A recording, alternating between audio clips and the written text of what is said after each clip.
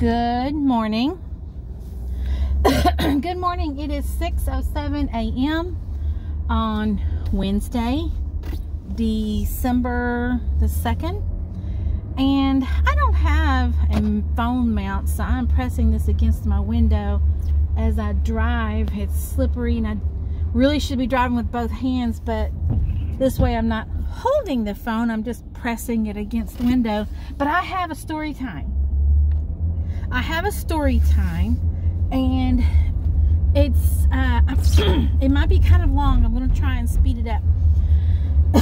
Excuse me. But I was going through my address book while at work, and I came across a name, and I said to myself, ooh, oh my gosh.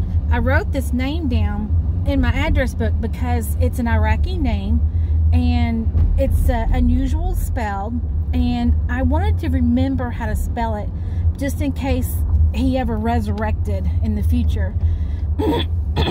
But let's call him Adel, like A-D-L-E, Adel-minded. But that's kind of similar to his name, but that's not his name. Anyway, I hope this is an interesting story to you. Okay, so when I was in Mosul, Iraq, one day I was eating in the dining facility with my good friend and co-worker, Major Vincent Navarre. I don't care to say his name. He's awesome, and I think he's a general now. If not a full-bird colonel, he may be a general. Anyway, he was our deputy at the time, and we were having dinner in the dining facility, and he was a very slender man, and he had 2 desserts every meal. Not relevant to the story, I'm just remembering. He was such a great guy. I really liked him. And he and his wife had had a deployment baby. He went home on R&R, and when he redeployed, whatever months later, they had a baby. It was really sweet. Anyway, so we're in the dining facility, and he nudges me, which was his signal to look at a guy. You know, he had my back. He was really good like that. So I looked up, and this Iraqi man was walking past, and he was looking me dead in the eye. And I realized, yeah, he's been walking back and forth. And let me tell you, this guy was beautiful. I mean, he was a beautiful man. He looked like a villain, like a villain in a movie. And as a matter of fact, specifically, he looked like a Russian villain in a movie. And matter of fact, later when getting to know him, as it turns out, his father was Iraqi and his mother was Russian. That's why he had those striking good looks, piercing eyes, just a really good looking man, stocky but muscular, blah blah blah. So this guy is staring at me, and I'm like, no, that's, you know, that's not for me. So I'm ignoring him. So of course word gets all around the camp that I had a boyfriend. You know how people tease. It was misery.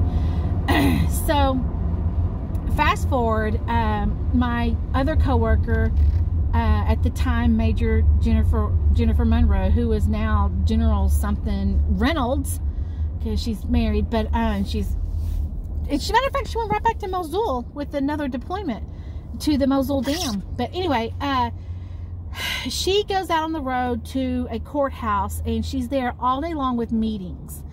And so I was back at the compound pretty much by myself, other than ops people on the radio and stuff like that.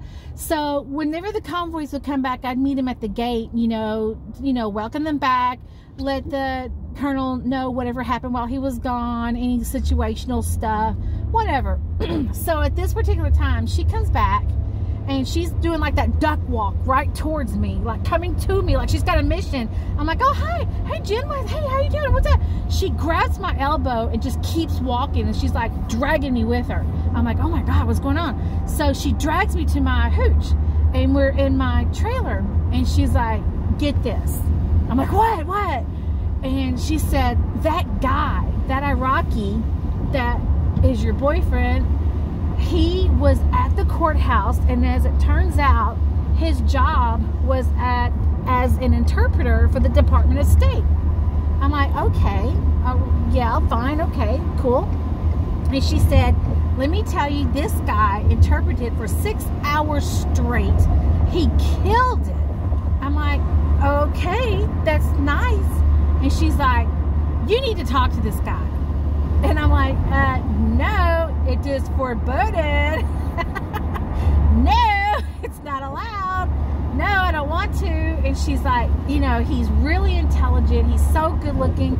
And he just killed it at the courthouse. He talked, interpreted nonstop for 6 hours to these delegations, these Mukhtars, however you say it, the military, the town leaders, community leaders. And he did a great job. And in between breaks, all he would do was talk about you. And I'm like, Jen, he doesn't even know my name. She's like, yeah, he does. He's coming to my hail and farewell party. What? Are you crazy? So to hear this out, when it was her hail and farewell party, she told me that he's invited, but I have to drive across to the other base, circle the runway, go to the other base, pick him up and bring him back. And this was in a couple days. I'm like, okay, I will pick him up and bring him to the party, and I'll talk to him. We'll see how it goes. And she's like, fine, you won't regret this, blah, blah, blah. So the next day, again, I'm at the dining facility, and I'm at like a soup tureen or something like that. The next thing I realize, somebody's standing next to me. So I look up, and it's this guy, Adel, and he's got a huge grin on his face. He's like, hello, and I'm like, hi. He's like, is this soup? And I'm like, yes, sir. He's like, is this soup for everyone? I'm like, yes, there's plenty of soup for everybody. And so we said hello, hi, blah, blah, blah. And he gave me his Yahoo Messenger, because this was 2006. He gave me his Yahoo Messenger. So after lunch, I get back to the office and I sign on Yahoo Messenger, and boom, there he is. And we talk. We talk, and I learned a lot about him. And I'm like, oh my gosh, this guy is fascinating. Part of me thought a lot of it was BS, because there was so many guys over there who you didn't ask nobody what they did, because no matter who they were, they would claim that they were out in the streets kicking in doors, dragging insurgents by their earlobes. You know, I never asked anybody, because according to them, they were the one that was saving the world. But listening to this guy, it was just an absolutely amazing story. He said that he was a professional boxer or MMA or kickboxer or something. I can't remember exactly. But he said he was like a world champion. And I'm like, okay. And, you know, I wasn't a jerk or anything like that. But it's impressive. But I don't want to sound like a jerk. You know, it's just like, I don't want to say I'm not impressed, because I don't know how true it is. So, and he's talking about his mother being Russian, his father's Iraqi, and he said when the war first started that he would meet the military in the street and tell them where the insurgents were. And I'm like, okay. And somebody's behind me now flashing their bright lights at me, and I'm traveling a good speed for rain weather, so I'm not going to be, I can't get over because there's another vehicle in that lane. So anyway, they can kick rocks. So yeah, keep on flashing your lights. I don't care. So he says that he was working for special forces, and I'm like, great. And we got the popo. Oh, the police is going after the truck that was flashing lights at me. Is he? Yes. That's terrible and unfortunate. But hey, the speed limit's 65. I was going 58-ish.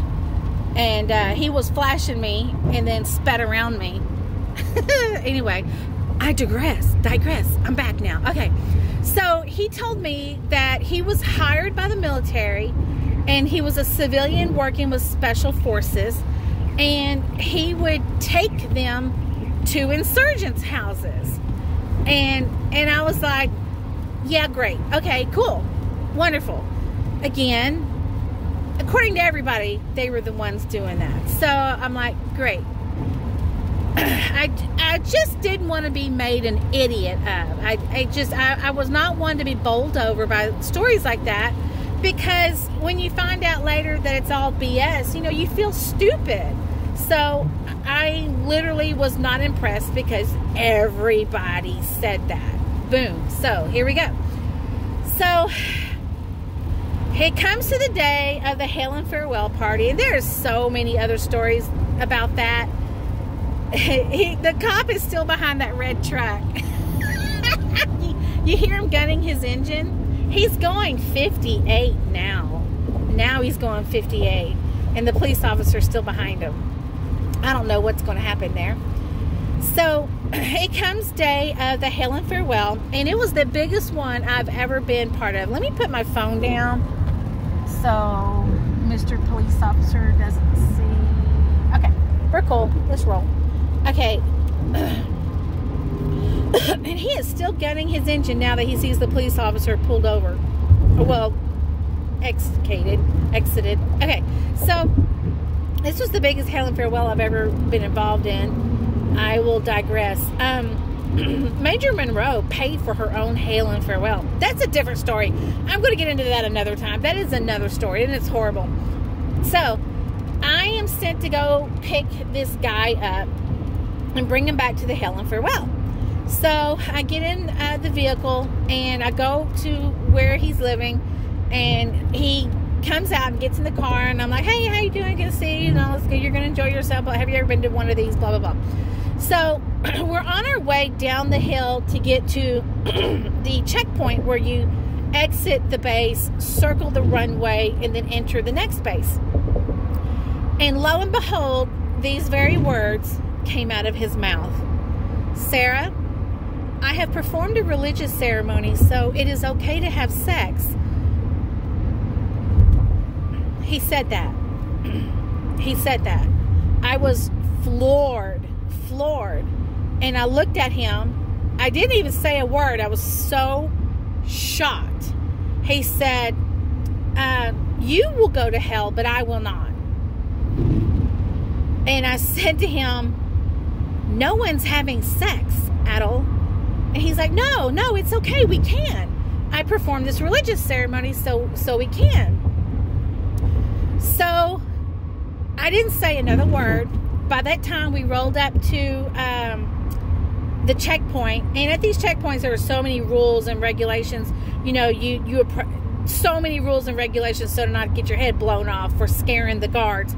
So we get up there, and as I roll my window down, I show my cat card, and I said, please remove this gentleman from my vehicle.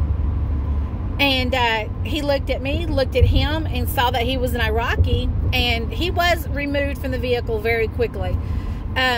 They came back around, you know, after they pulled him out. I said, he is a guest of the Corps of Engineers at a hail and farewell, and he said some very inappropriate things to me in the vehicle, and I wish for him to no longer be a guest at that. So I'm leaving the space now, and he's not coming with me. And they're like, yes ma'am, fine, okay. So I get to the hail and farewell, and I tell Jennifer what happened, and she is just absolutely dumbstruck. She's like, I cannot believe he did that, because it's just every way he behaved at the courthouse was nothing like that. She apologized. She said, I'm so sorry. I cannot believe this. I feel like an idiot. I'm like, no, it's okay. It's okay. It's just like, you know, what did you expect, you know? So that's that. And here, there's just two more little parts to this. So, long before I did movie night in Afghanistan, it's just a coincidence that every now and then I would host an outdoor movie in Mosul, because we had an outdoor movie screen and projector, and we'd watch movies outside at night. So I had bought a few National Geographic movies to watch, because I was new at what I was doing, and I was wanting to learn what was going on. So I had a National Geographic Infantry in Iraq, and then I had another one, National Geographic Special Forces in Iraq. So I let the security team decide what to watch, and they chose Special Forces. So we put it on, and we're watching it, and there's Mad Dog Mattis is on there, General Mattis, and he's talking about this and that, and then there's a narrator talking about how the military utilized local nationals to root out insurgents. And the very next scene was Adel. Adel was on the National Geographic Special Forces movie. It was Adel. And he's walking upright down the street. He's just walking down the street and literally crouched behind him. You can get this movie. I own this movie. You can find this movie and you will see it for yourself. This can absolutely be verified. Military soldiers are crouching behind Adel as he walks down the street. And he's pointing left and right. That house, that house, that house. True story. True story. And we were just absolutely stunned. And one of the security guards said, you know what? This movie is why this guy is in Mosul. This is the reason. I'm like, what? And he said, he agreed to do that movie on the condition, or he agreed to participate on the condition that they blurred his face out. And they did not blur his face. So his family started getting death threats for assisting the U.S. military. So they moved him from Baghdad to Mosul to protect him. Again, that's another story I heard from many Iraqis. The same thing. I always heard the same thing. Matter of fact, we had some engineers that said that they needed special treatment for this or that because their family was killed because of what they were doing for us. However, these same engineers would send photos to us with them on their breaks with the very said family they said was killed. So you just never knew who to believe. And I know it did happen. It did happen. So here's the very last thing. Very last thing. So I wouldn't have anything to do with this man. I was totally done with him. I'd ignore him in the dining facility, blocked him on Messenger and all that. And no matter how many times I blocked him, he'd create a new account and start emailing me. This went on for years, and I think I was home like 2008 was the last time I heard from him, and he was getting really angry, and he was in the U.S. I just didn't know exactly where. A U.S. Army Corps of Engineer female, someone with low self-esteem, helped him get a visa to the U.S. So, and he was in the U.S. with this woman and messaging me. So he got very angry that I was not enthralled by how wonderful he was and that I did not want to talk to him. And he was like yelling at me on Messenger or email or whatever it was, saying that I was lucky he would talk to me and how I do have time for him because he knows I have time for him. He knows because he dated other Corps of Engineer women and they didn't have anything to do, and all they had time to do was sit and talk to him on Messenger. So that tells me that these women he was talking to literally did not do their job and was just screwing around on the internet all day. Anyway, that's that. That's the story time. Whoever wants to watch that movie with me, just let me know. I'll loan you the DVD. Have a good day. Bye.